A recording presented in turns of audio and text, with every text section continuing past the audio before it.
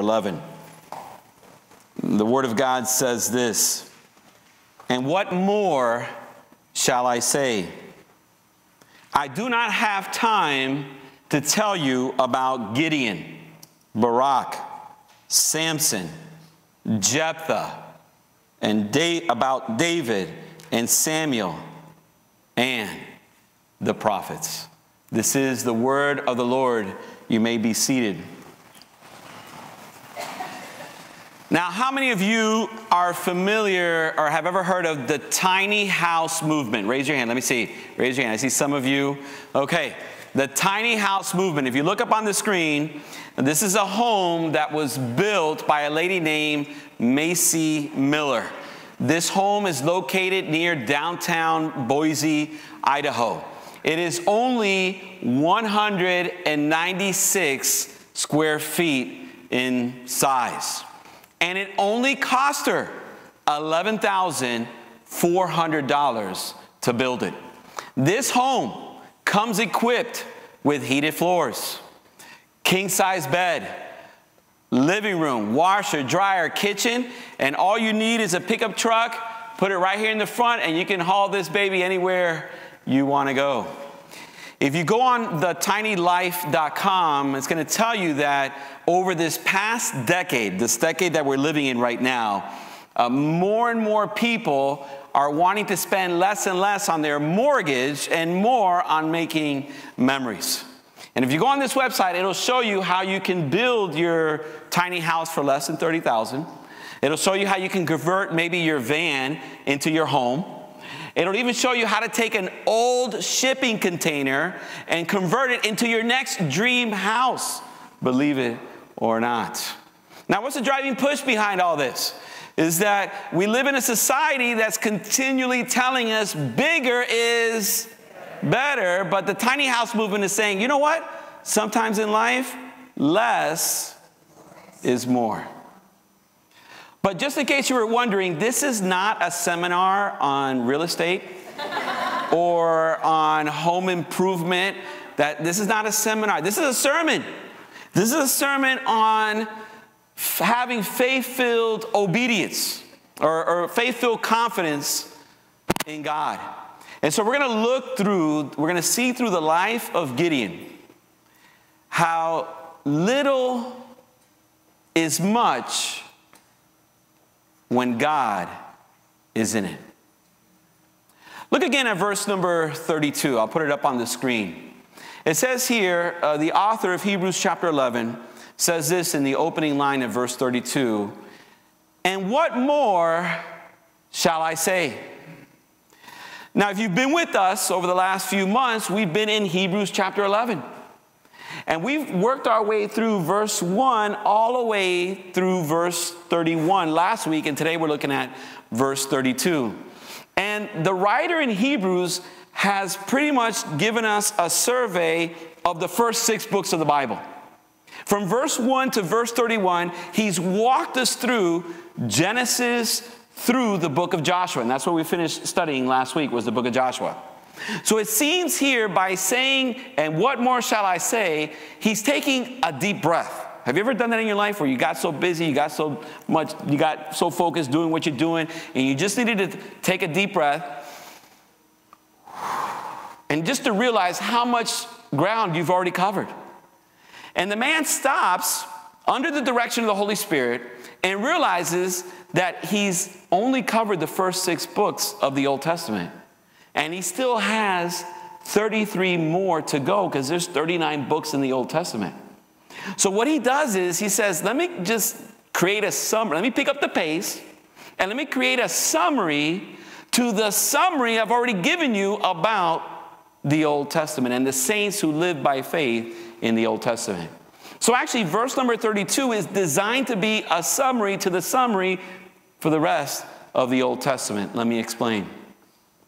These first 4 names that you see here, Gideon, Barak, Samson, and Jephthah, they all belong in the book of Judges, which is the 7th book of the Old Testament. All of these men are judges in the book of Judges. And then we've got David and Samuel, and what we'll say is they represent the era of the kings, okay? Even though Samuel wasn't a king, but when we get there, we'll learn about his role with King David as well. And then, so we go from the Judges, then we go to the time of the kings, and then what we're going to do now is then he says, we'll talk about the prophets and the prophets. So what he's basically done is he's summarized the rest of the Old Testament for us. Now, these names here, we can actually pair them up. We can put Gideon together with Barak. We can put Samson together with Jephthah. And we can put David together with Samuel. We can pair them up. And when we pair them up, what we learn is that they're actually out of order, out of chronological order. Because if you open up your Bible to the book of Judges, you're going to learn that actually Barak comes before Gideon, Jephthah comes before Samson, and Samuel comes before David. So it seems like what the author is doing is putting the more prominent of the two in the front of the line. So what we're going to do this week is we're going to look at Gideon. Then next week we're going to jump ahead to Samson, and then we'll look at David and Samuel together when we get there, okay? Now, there is a connection between Gideon and Barak, okay? Barak, with the help of a woman named Deborah, defeated the king of Canaan, defeated Sisera, the army, the commander of the army of the king of Canaan. But what that did was create a vacuum for the Midianites to rise to power. Kind of think of it like when you take out one drug cartel, it doesn't take too much time to have another drug cartel rise to prominence. And you might wonder, why do I know so much about drug cartels? Well, I'm just using it as an illustration. I have no idea about those things, okay?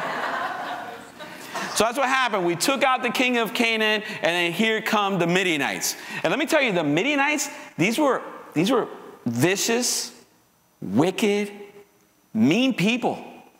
They were destructive. Look at the way the Bible describes them in Judges chapter 3, verse 4. When the Israelites planted their crops, the Midianites, Amalekites, and the other eastern peoples invaded the country. They camped on the land and ruined the crops all the way to Gaza and did not spare a living thing for Israel, neither sheep, nor cattle, nor donkeys. And remember, this is an agricultural society. Imagine if every time you planted your crops, this invading army came, destroyed what you had, or maybe they waited till harvest time and they came and they took everything that you had planted. And then maybe you had your farm, and you had your goat, and you had your lambs, and maybe they were pregnant, or the sheep, and they were pregnant. And every time they were pregnant and getting ready to give birth, here came the Midianites. And they either stole them or they slaughtered them. What was happening here? What was happening in Israel? This wasn't an economic recession that they were facing. They were facing an economic collapse. And because of this, many of them had to abandon house and home and to head for the mountains. Look at what it says in verse 2. Because the power of Midian was so oppressive, the Israelites prepared shelters for themselves in mountain clefts, caves, and strongholds. Look at where we find Gideon when the angel of the Lord appeared to him. In verse 11. The angel of the Lord came and sat down under the oak in Ophrah that belonged to Joash the Abizrite, where his son Gideon was threshing wheat in a winepress to keep it from the Midianites. See, in Israel, you had the threshing floor where you brought your wheat, you put it on the ground, and then you kind of pounded it into the ground, and that gave you the grain that you needed. And then over here, you had your wine press, right? And some of you can visualize that episode of I Love Lucy when she's in there pressing down on the grapes to make the grape juice and the wine. So you had the threshing floor, and then you had the wine press. And the wine press was for the grapes to make the juice to make the wine, okay? But here in this passage, we find out that Gideon took the wheat and he placed it in the wine press. Why is he doing that? Because he's hiding from whom? The Midianites. Now, strategically, hiding from them, we could say that. So the angel of the Lord appears to Gideon in the winepress, at the winepress. And look at the way he addresses Gideon. He says in chapter 6, verse 12, when the angel of the Lord appeared to Gideon, he said, "The Lord is with you, mighty warrior." And when Gideon heard that, he was actually shocked. He was confused. He said, "The Lord is with us? How can the Lord be with us if we're suffering oppression under the hands of the Midianites?" And he's confused because he says, "You're calling me a mighty warrior? But I'm hiding from the Midianites right now. And besides, my clan that I belong to is like the smallest in all of Israel." So God proceeds to give him a sign that he indeed was with Gideon. Gideon went home and he prepared an offering to give to God. He prepared some meat, he prepared bread, and he had stew. And he came back to God. And God instructed him to take the meat of the goat and the bread and to place it on this rock. And he said, "Okay, now take the broth and pour it on the bread and the meat." Now, first of all, I want you to know that that actually was an act of faith by Gideon. Why? Because remember, they're facing an economic collapse. So he's going home and he's getting the food, what he has, to offer that to God. And then he pours the broth on the food. And the Bible says that God takes Gideon's staff, and with the tip of the staff, he touches the offering, and poof, it caught fire. And when Gideon saw that that offering was consumed, he freaked out because he knew he was in the presence of God. And nobody can see the face of God and live. But God was merciful. God showed him grace. God showed him mercy. God called him into service and let him live. And as a result of that, the Bible says that Gideon built an altar to the Lord in that place, and he said, "God is peace." God is peace. Because now he was reconciled in his relationship to God. And after God gave him this sign, God then gave Gideon, a little later that night, some instructions. He said to him, "I want you to go to your father's house, and I want you to go to the idol to Baal that your father has constructed in his house, and I want you to tear down that idol, and in its place, I want you to offer a sacrifice to me." So it's right here where we can stop, catch our breath, and realize we've got a major truth principle going on here. Because behind the physical battle that they were facing against the Midianites, there was another battle that the Israelites were facing. Does anybody know why the Israelites were being oppressed by the Midianites? Why were the Israelites being oppressed by the Midianites? Does anybody know? Let me show you what the Bible says in chapter 6, verse 1, and chapter 6, verse 10. Again, the Israelites did evil in the eyes of the Lord.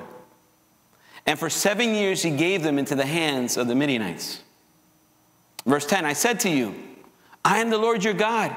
Do not worship the gods of the Amorites in whose land you live, but you have not listened to me." So behind the battle that they were facing against the Midianites, behind the physical battle that they were facing, behind the economic struggles that they had, there was another battle that they were facing, a battle for their hearts, for their minds, and for their souls. Isn't that what the Apostle Paul teaches in Ephesians chapter 6, verse 12?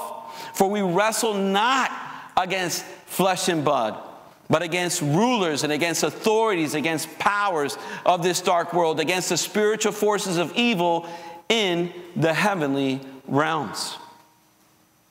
Now, does that mean that every time something bad happens to us in our lives, it's because of something bad that we did?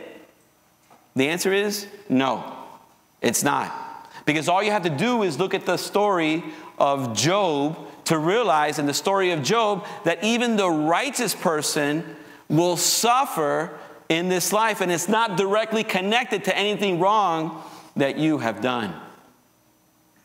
So that's not always the case. But it was the case at this place and at this point, because they had built up this altar to Baal. They were worshiping Baal. And let me tell you something. The only way you can say God is peace is if you declare that Baal is dead. And sometimes there's idols that are in the house that need to be torn down and taken care of in the home before you can experience victory out in the world. And so Gideon's life also points us to Jesus Christ, because Jesus Christ came into this world, the Bible says, to bind the strong man. And by binding the strong man, the Bible says that he walks out of his house with his possessions. And when Jesus Christ walked out of that empty grave, he gave us victory. He gave us peace with God, and Jesus Christ gave us eternal life so that we can live in victory. And so he knocks down the idol. And then the Bible says that the Spirit of the Lord came upon Gideon. By the way, he knocked down the idol. The Bible says he took 10 men and he knocked down the idol at night because he was afraid that somebody would see him. But now in verse 34 and 35, he's now filled with the Holy Spirit. And you have a radical transformation in the life of Gideon.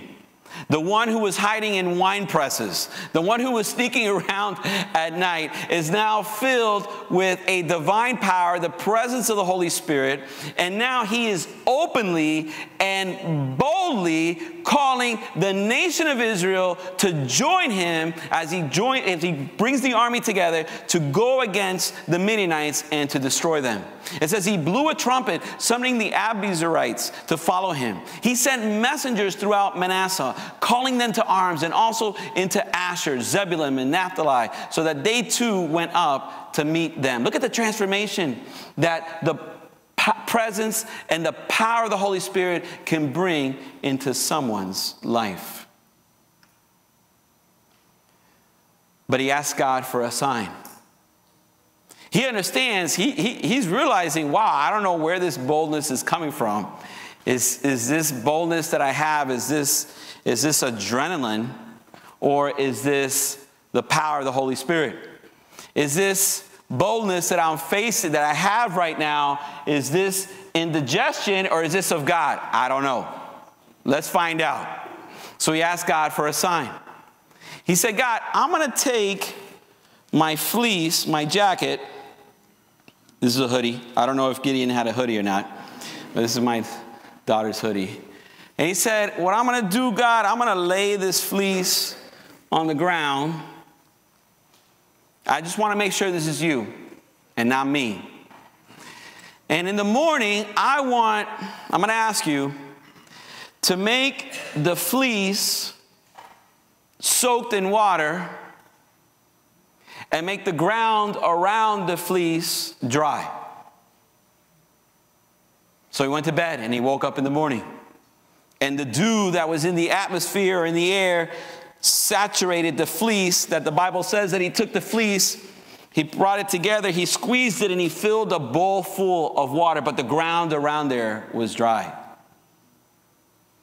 And he said, God, okay, don't get too upset with me, but I'm going to ask you to do the same thing, but in reverse. I'm going to lay my jacket on the ground, but this time, make the jacket dry and make the ground around the jacket wet with dew. So he went to bed, and he woke up in the morning, and what did he find? The jacket was dry, but the ground around the fleece was wet. And it was after God gave him that sign that he said to Gideon, Gideon, you got too many men in your army. You got way too many men for you to have the victory. Does that make any sense? Does that make human sense to you? Right? But doesn't the Bible say that the foolishness of man is the wisdom of God? So he said, let's take the 32,000 and, well, we demonstrated with the kids. You saw that part. Anybody wants to go home if you're afraid. 22,000 left, there's only 10,000 left. 22,000 left and went home, and there's only 10 left. And God said, still too much. So they went to the river, and those that drank the water out of their hands, I don't know what made them more special. Maybe they were more attentive. I don't know. I have no idea.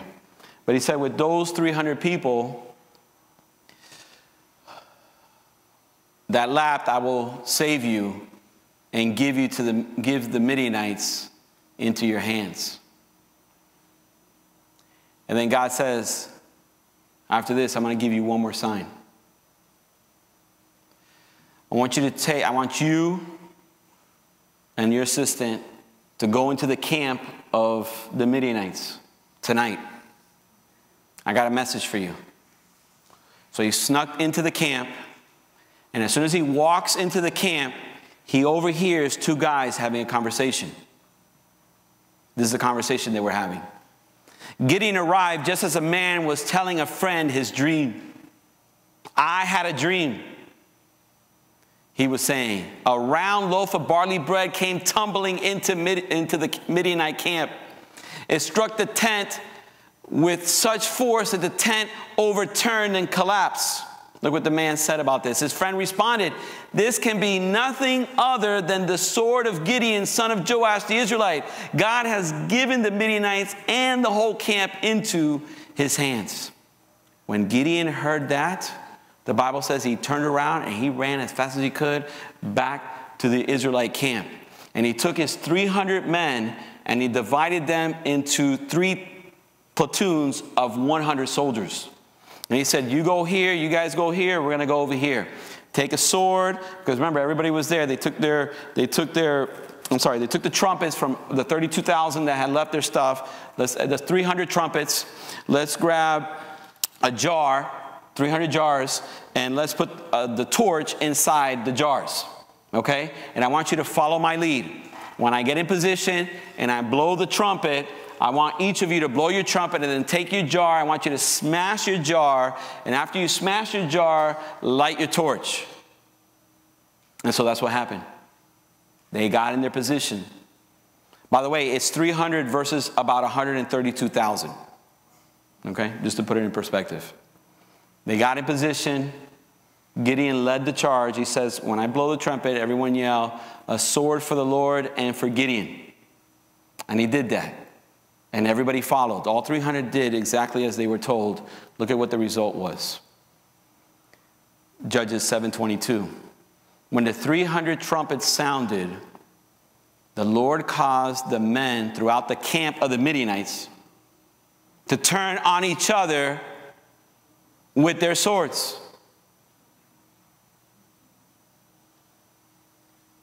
So God gave them the victory. So as I look at this story, this is what I had. By the way, this is how much fun I had this week, okay? Judges 6, Judges 7, Judges 8. This is where I was this week. I took a step back and I said, okay, let's look at this. God gave this man 3 signs. He gave him the fire, remember, because the offering was consumed. He gave him the fleece. It was wet and then it was dry. Then he gave him the dream that he overheard the man explaining to the other soldier in the camp of the Midianites. And how did Gideon respond to each of these signs that God had given to him? We had the signs, but look at the responses. The response to the fire consuming the sacrifice led Gideon to smash the idol in his home. The wet and dry fleece led him by faith to shrink his army from 32,000 to 300. The dream that he heard led him to rally the troops and to conquer the Midianites. I got to be honest with you. Up until this week, I used to think that Gideon really didn't have a lot of faith. That's why he needed all these signs. But then Hebrews 11 tells us that he did what he did by faith. Now, does that mean that then before we could do anything in our lives, we need a sign from God? Think about that. I mean, I've never had the custom of asking God, I need to see a sign before I do something. Sometimes it's my opinion that that's actually the easy way out.